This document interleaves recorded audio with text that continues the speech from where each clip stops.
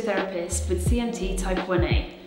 Over the course of these videos, I'm going to be showing you a series of exercises that you can do at home with minimal equipment.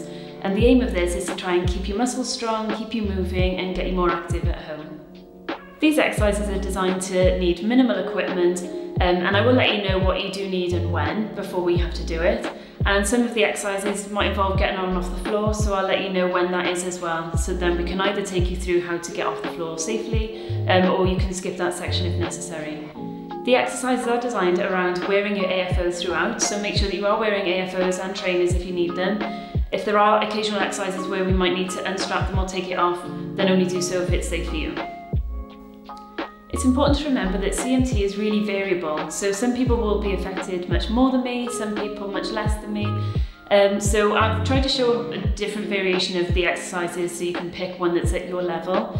But if you do need more specific advice, I would recommend you speak to your physiotherapist. Or if you have any particular questions about these exercises and how you can modify them to be you, then you can drop me an email as well.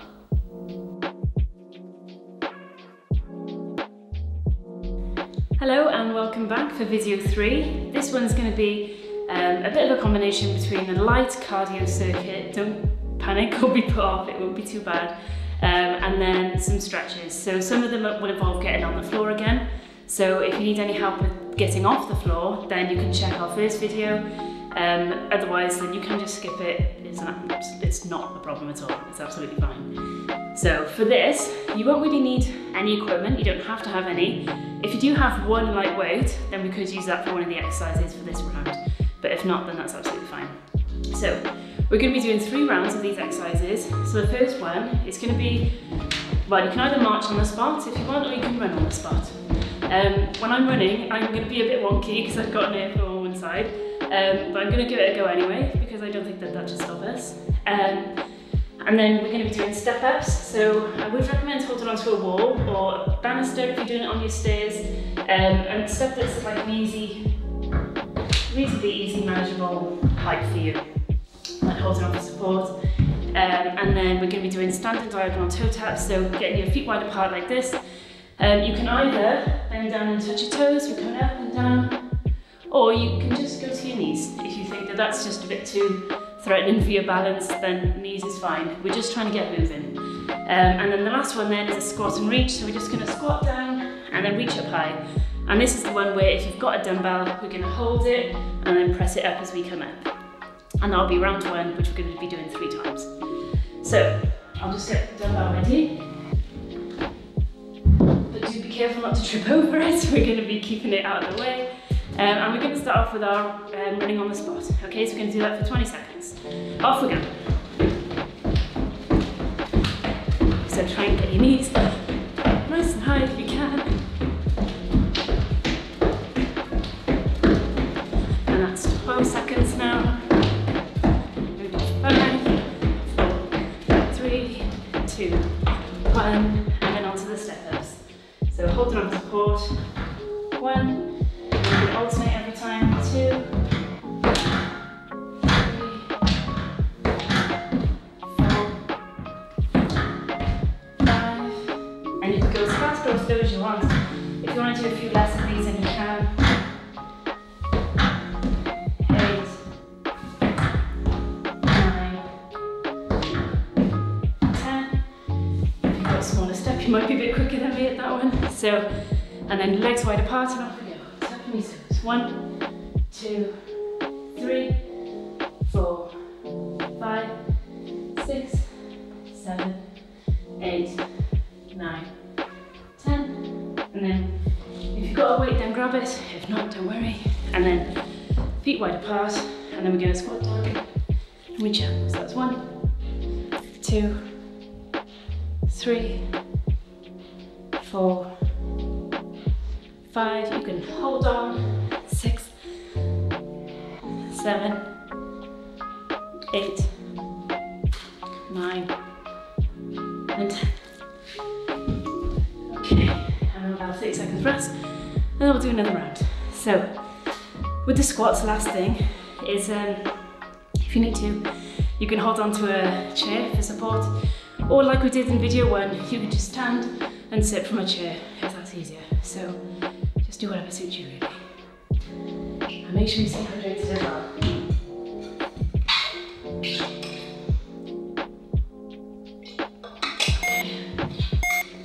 So we're going to go back in without running on the spot. Off we go. Fast as you can.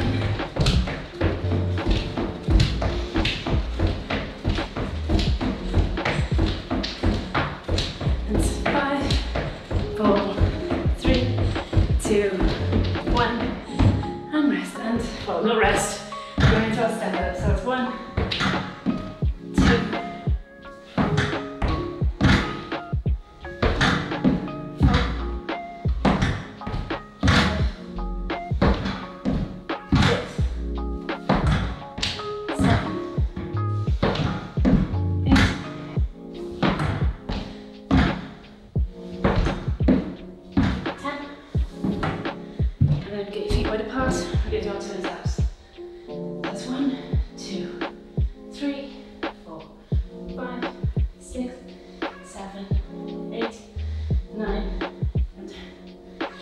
Okay, and then we're going to do our squat and reach. So if you've got your weights, if you've got it, don't worry if not. And we're going to go squat, and up, and 2, and 3, 4, 5, 6, 7, 8, 9, and 10.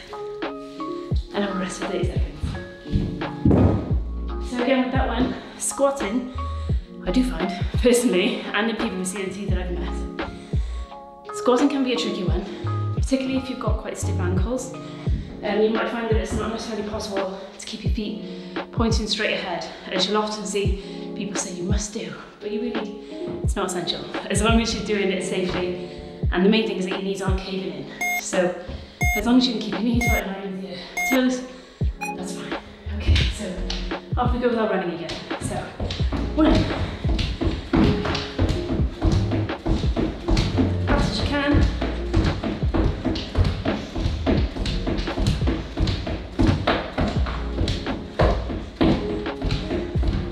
Halfway.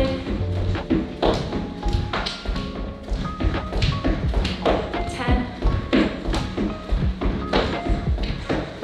5, 4, 3, 2, 1. And now you step ups. And you know you're doing it right if your hair's falling out and it's going all over the place. 2, 3,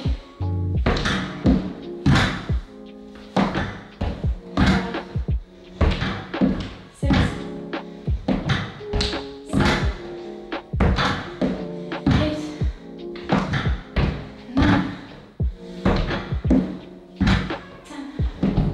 And then into our toe taps, so feet wide apart. 1, 2, 3, 4, 5, 6, 7, 8, 9, and 10. And then grab your waist if you're using it. And then up we go. 1, 2, 3, 4, 5, 6, 7, 8, 9, and 10. Okay, and now we're going to have a minute's rest before the next round. So I'll run over the exercise with you. Okay, so while you're having your minute's rest, if you roll your mat out, and I'll just explain the next round of exercises. So we're going to be doing 2 exercises for 2 rounds with 30 seconds rest in between. So these 2 exercises, the first one is called a mountain climber. So you can get, you're almost in like a plank position like this, and then you can either just bring your knee up one at a time like this, or you can turn it into more of a run like that, if you can. And that's probably the way that I'll do it. So the other option you can do is you can just do a normal plank, you can do a side plank, and just swap sides each time, or you can just do it on your knees, if that's a bit too challenging as well. So you can just sort of lean through there and get your core tight. And then the other exercise is going to be similar to what we've done before. So it's your bridges. You won't get your foot flat on the floor if you're wearing the AFO, but then from there then, keep it as high as you can. Then we're going to straighten one leg out. Then we're going to swap over to the other one. Okay? So, when you're ready then, we have a turn around, And then we're going to go to mountain climbers. Here we go.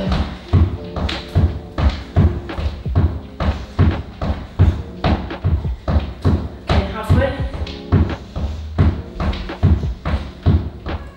5, 4, 3, 2, 1. Okay, and then we'll lie you back. And we'll start with those bridges. So, 1. Try to keep your hips stable if you can. 4, 5, 6, 7, 8, 9, 10. And then we're going to have a 3-second rest. With the bridges, if you're finding that you can't lift your leg off without it all tumbling over and turning into a mess, then you can do what we've done before, which is just coming straight up like that. Or another option is you can just slide one foot out at a time, particularly if you're in socks. On the floor, that works well. But don't walk off. You're just going to be able to walk in. Okay, so let's turn around. When you're ready, off we go. 1, 2, 3, 4, 5, 6, 7, 8, 9,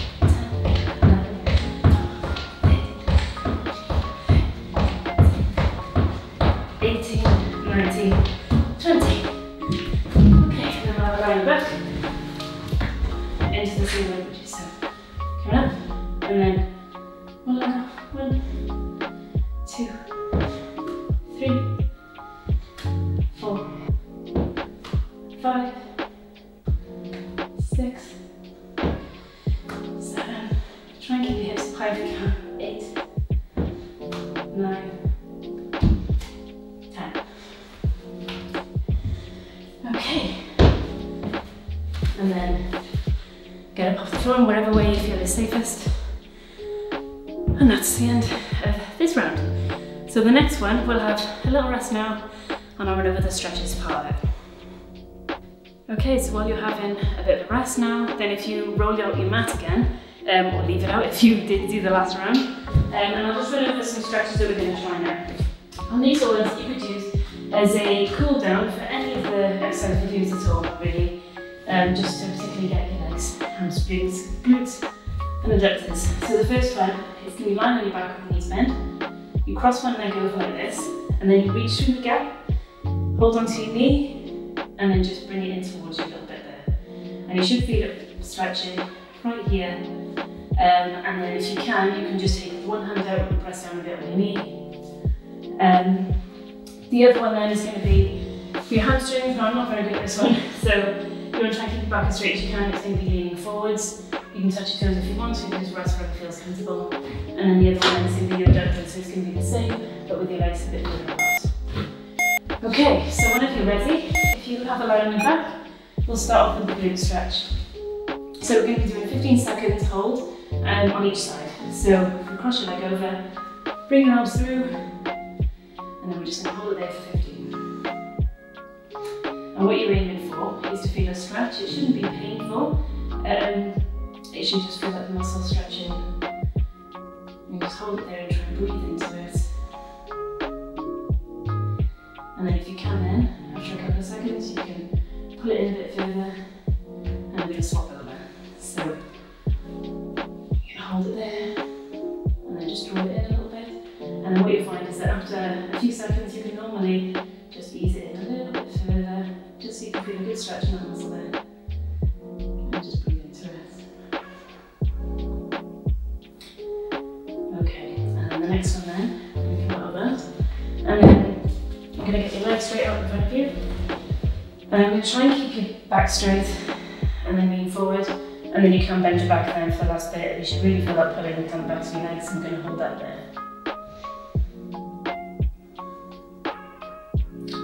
That's plenty for me. You might find you can go further than that. And then we're going to bring your legs apart a bit. And then we're going to do the same, but just leaning over this way, over the right leg. And we'll hold that there for 15. You can, by all means, stretch and hold it for longer if you want to. But I probably wouldn't go much shorter. Okay, and then going to swap over to the other leg. So we're just going to reach over and just feel that stretch down the inside of your leg and your hamstring at the back. Just going to hold it there.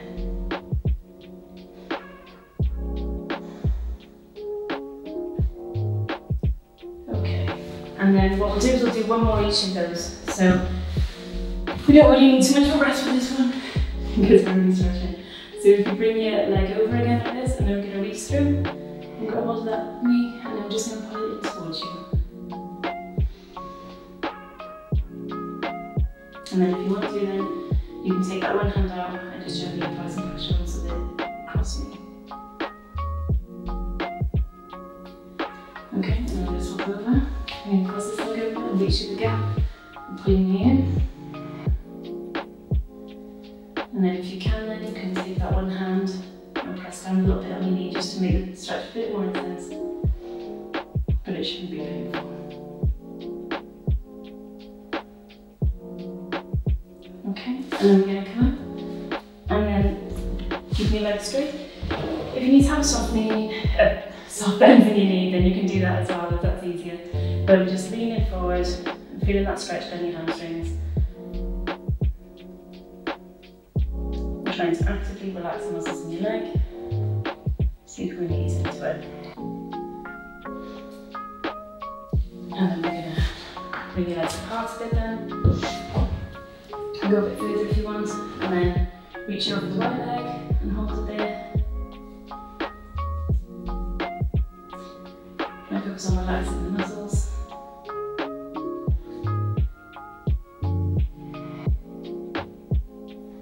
And I'm going to swap over to the other side.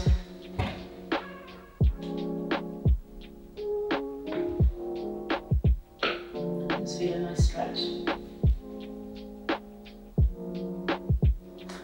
And these are stretches for like your glutes, for your adductors, for your hamstrings. So there are a lot of the muscles that we've been working. And I'll show you some others which we can do in standing. So for these ones, we're going to be reaching all the way up to the ceiling, nice and high. Now we're just going to bend forwards, reach over and touch your toes. I'm just going to hold it there for a little minute, and then we're going to bend your knees and come back up. And then stretch right up to the ceiling. And then bend right over towards your toes. If you want to have a slight bend in your knees, then you can, as long as you can feel that stretch in your hamstring. And bend your knees. And one more time, coming up, stretch up as high as you can. And then bend over. And feeling that stretch on the backs of your legs. And then bend your knees and then come back up. If you find your balance isn't quite good enough for that, then just go as far as you can. Or you can do it in sitting. So you can sit on a chair and just straighten that one leg out in front of you and then bend over. And that works fine as well. So another one we're going to try is reaching up and then leaning over to the side. And then over to the other side. And back up into the middle. And then as we breathe out, then reaching over to the right side. And then inhale as you come up, and then exhale as you lean over to the left again. And then back up into the middle. And now from all these upper back exercises we've been doing as well, what you can do is hold your hands like this, bring them out in front of you, and then think about pulling your shoulder blades apart. And one of the only times ever you'll try and like arch your upper back and really breathe into your upper back muscles there. And then come back up, and then do it again. And then to stretch the muscles on your chest, you can get your hands behind your back, straighten your elbows, and then pull your shoulder blades back. And you should feel that stretching right across the front of your chest and shoulder. And relax.